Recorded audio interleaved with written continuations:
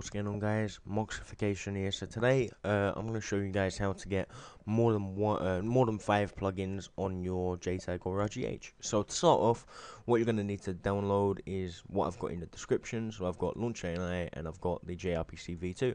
So what you want to do is you want to go into your the Launch AI that I've provided, and you want to start off by changing the stuff that you need to have there. For example, if you're not using the Xenon files, then put, for example, I've forgotten what. Oh yeah, Teapot Live, whatever.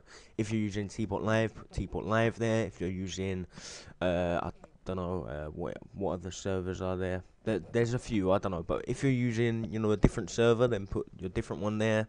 If you're using, I don't know, what else would you be using there? Anything, but make sure that you've got JRPC2.xex as a plugin in your launch.ini.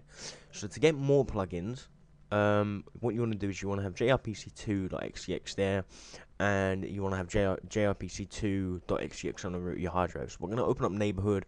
I'll show you what you need to do, and then I'll show you how to get more plugins.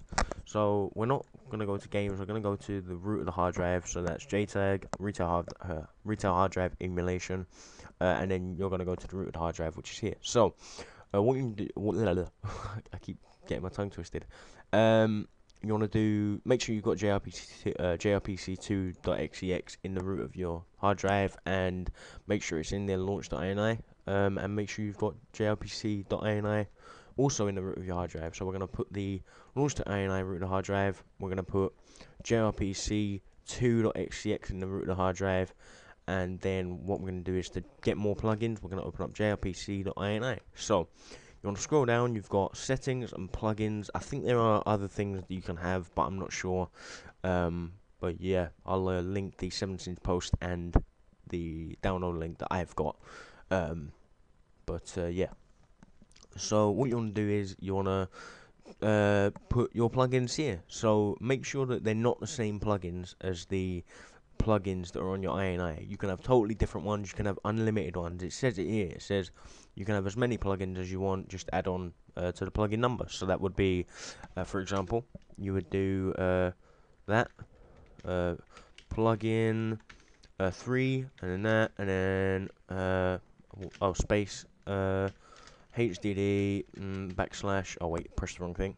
Backslash, and then I don't know, JTAG menu.xex, and then you do file save, but I don't have a GTA menu, so I'm going to leave it there with BO2 bypass and RPC.xex. So Control S, which is save. If you want KV Stealer protection on, which is true, and then if you don't want it on, then you can put false. But yeah, so save, exit out, then JRPC.ini in the root hard drive there. And done. So then all you've got to do is you got to reset your console, which I'll do now, and then when you load it up, you'll have the for example, I put the BO2 band bypass in there, so I'll have the band bypass will load up in a second when I turn the computer back on. So we'll do that right now. Here we go. It's loading now. It will take a bit longer for you guys to see it, because I think there's about 3-second or 2-second delay with the HTTP So, yeah, but we'll show you now. I'll load up the neighborhood so I can load up BO2. There you go. So, Xenon fully stealthed. We'll load up, what was it, BO2.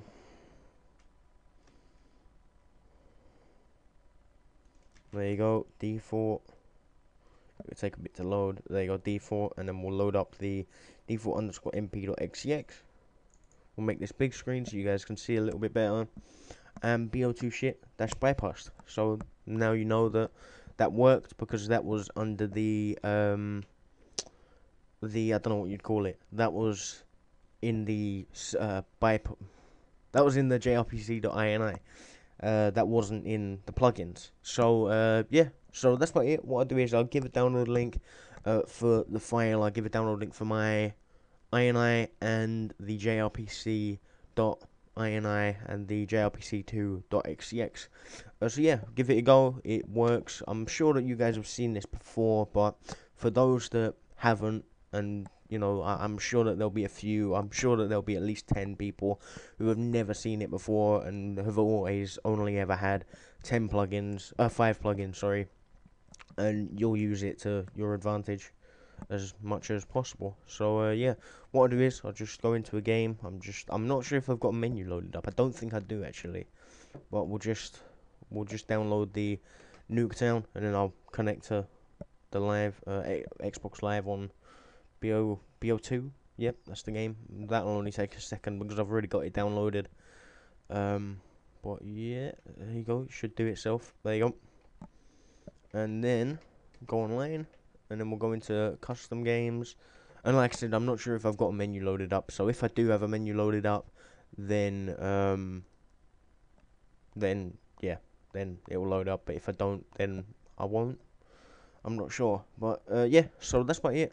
The, like I said, download and whatever else will be in the description, and I do have a menu loaded up. I've got a I think it's an Azure menu thing that got released on 17s or something. But yeah, so yeah, that's about it. The download, like I said, will be in the description. Thanks guys, Moxification. I'll see you guys in the next video. Goodbye.